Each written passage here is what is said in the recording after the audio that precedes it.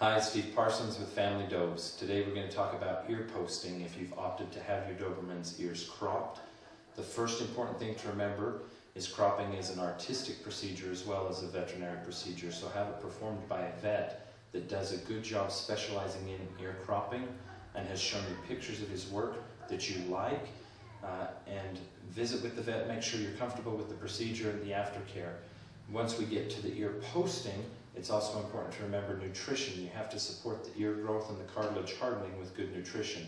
We feed ProPlan Performance Formula to all of our puppies and dogs here at the kennel, and we find it to be a complete diet that really helps with that. You can also give the puppy a Tums each day.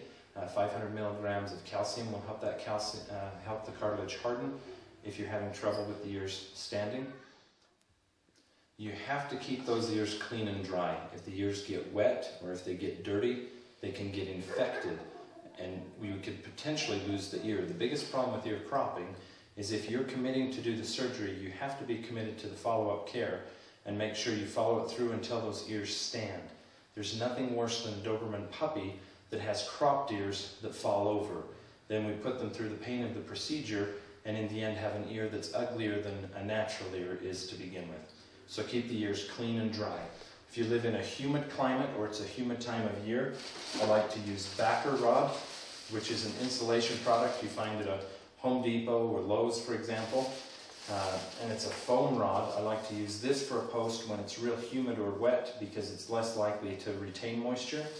But my preferred product to use for posting ears is a regular cardboard tampon.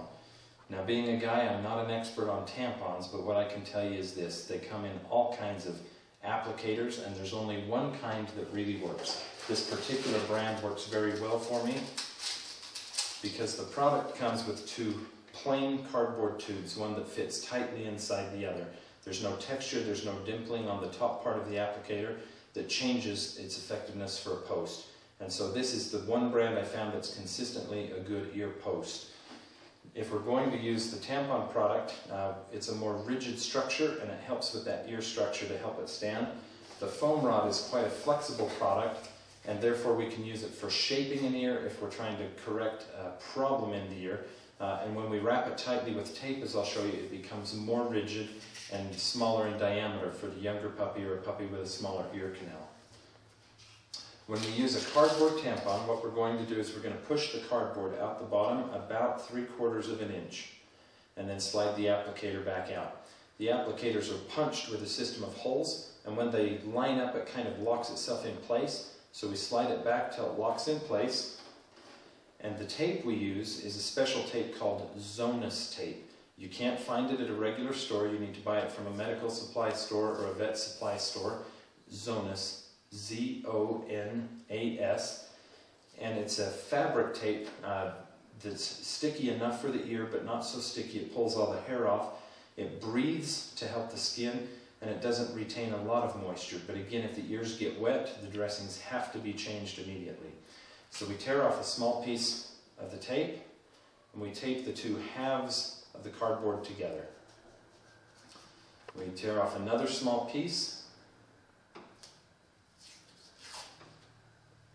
and we tape the cotton to the cardboard so it also doesn't migrate. And I leave the tape away from the bottom edge where it's rounded on the cotton, just enough overlap to hold that cotton from rolling back and forth. And then we're going to take the Zonus tape and we're going to back roll the tape across the applicator, sticky side out. When we back roll the applicator with the tape sticky side out, it makes it hold still in the ear canal better and makes the posting last longer. So I take sticky side down, I'm going to stick it to the applicator, go over the top, closing that hole so moisture can't come down that hole, and it fixes the tape to the applicator, and then we turn it backwards and roll it around the applicator, overlapping the tape slightly each time, all the way to the bottom. And again, leaving the cotton still cotton. And then tear off the tape. And now your post is sticky all the way around to help it fixed in the ear.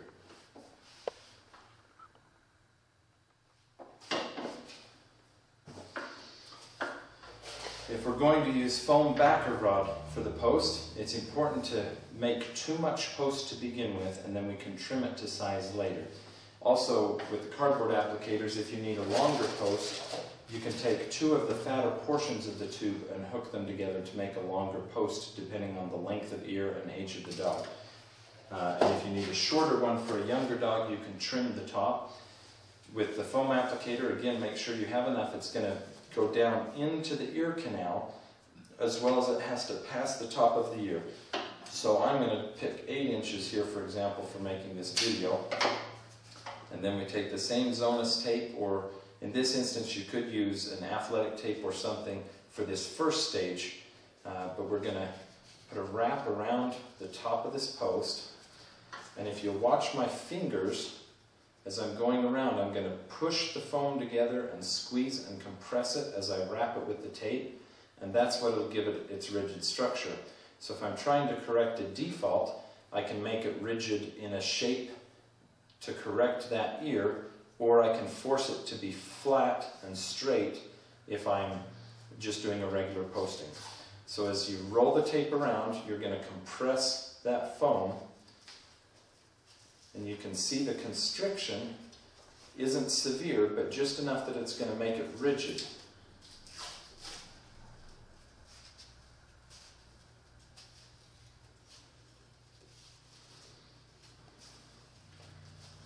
All the way to the bottom.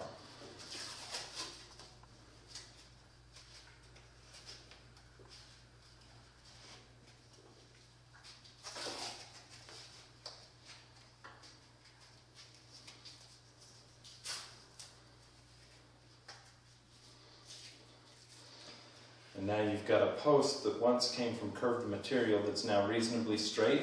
It's still flexible, so it's less irritating. It's lightweight. It's really good for a long-term post or a finishing post on a show dog. And again, we can shape it while we're taping it for any kind of correction. And then if we're doing a regular post, now we're going to go back roll over the whole rod to make it sticky side out again. And help hold it in the ear canal. Now before we bring the dog for the post, I like to make sure I have everything ready. So I have both posts made, and then I tear off 6 strips of tape. I do 2 that are about 2.5 inches long. This is going to be for the top of the post. I do 2 about 1/2 inch longer than that. They're going to be for the medium. And then I do 2 that are about 1/2 inch longer than that for the base post. And this is for the average size Doberman puppy at this stage of posting. You might use more or less tape depending on what stage you're at, and longer lengths for the thickness of the ear. This is Ruby Tuesday. She's going to be our model for the ear posting. Again, if we're using a foam post, you're going to measure into the bottom of the ear canal. It's important when posting that you put the ear post in as far as you can. So you put it in and kind of wiggle it back and forth to get it clear to the bottom of the ear, and then it's important to keep the ear in tension as you come up. And so after we posted this ear with a foam rod, you can see we trim right here at the top. The reason we have to keep the ear in tension is the ear is growing very fast during this period, and if it gets loose or slack in there, it's going to increase the time we're posting before that ear finally stands, and the tension actually helps the blood flow. And as long as it's just tension, we're not going to pull so hard it hurts the dog. We're just going to pull enough to help increase that blood flow. So we take our post and we put it down in the bottom of the ear canal, and twist it and back and forth until we get it all the way in there. Pull the ear up in tension and hold it against the post. And then we tape the top part of the ear first, starting from the front and rolling to the back. We always leave the tip of the ear exposed so that if there's any swelling or constriction or deadening of the tissue, we can see that before it turns into a more serious problem. And then if you look real close, you can see this leading edge of the ear is folded backwards into kind of an S shape of the ear. And if we forget to fold this backwards, the ear is never going to look right and it's never going to stand. This leading edge of the ear is only skin. It has no cartilage in it. You can feel where the cartilage starts in the ear a little further back, and that's where you make this fold. And this back fold of that leading edge is the most important thing when you're posting that ear to get it to stand. As we put the tape in, it's always front side to back side to help with that back fold. And we pull the tape a little bit snug but not tight. If the tape is too tight, it'll restrict blood flow through the ear. The ear will die and fall off. So it's very important that the tape is snug but not tight. And it's important that we leave a tip exposed and a piece of tissue here so that we can see if the blood's flowing fine. And then again at the base. From front to back, all the way around. And again, because the post is sticky side out, the tape sticks to the post really well, the post sticks to the ear really well, and we get a solid structure in there. Again, with the tip exposed and a little bit of ear exposed here so we can check on the tissue. And this is how the finished post is going to look. Again, we'll take this leading edge of the ear that's skin and we'll fold it back. And so you can see that back fold in the ear, and that's the most important part of this process.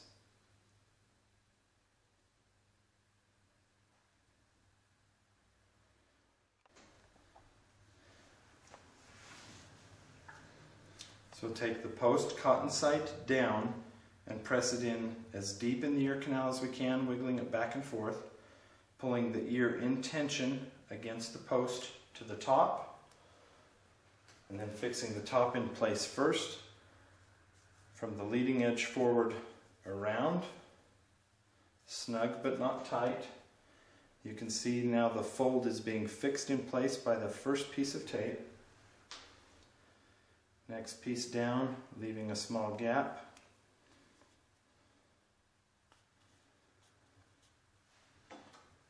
And the next piece again.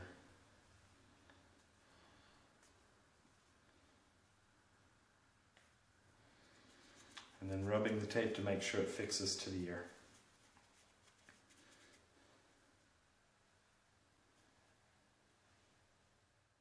Now sometimes the appropriate thing to do is to post without a bridge between, so they learn to use their muscles to pull up their ears. If you have a dog with his ears leaning in too far when he's alert, posting like this for a couple of weeks helps the ears move out so they're straight when they're alert. If you have a dog where the ears are just staying out, then it might be appropriate to take and place a bridge between the top of the ears.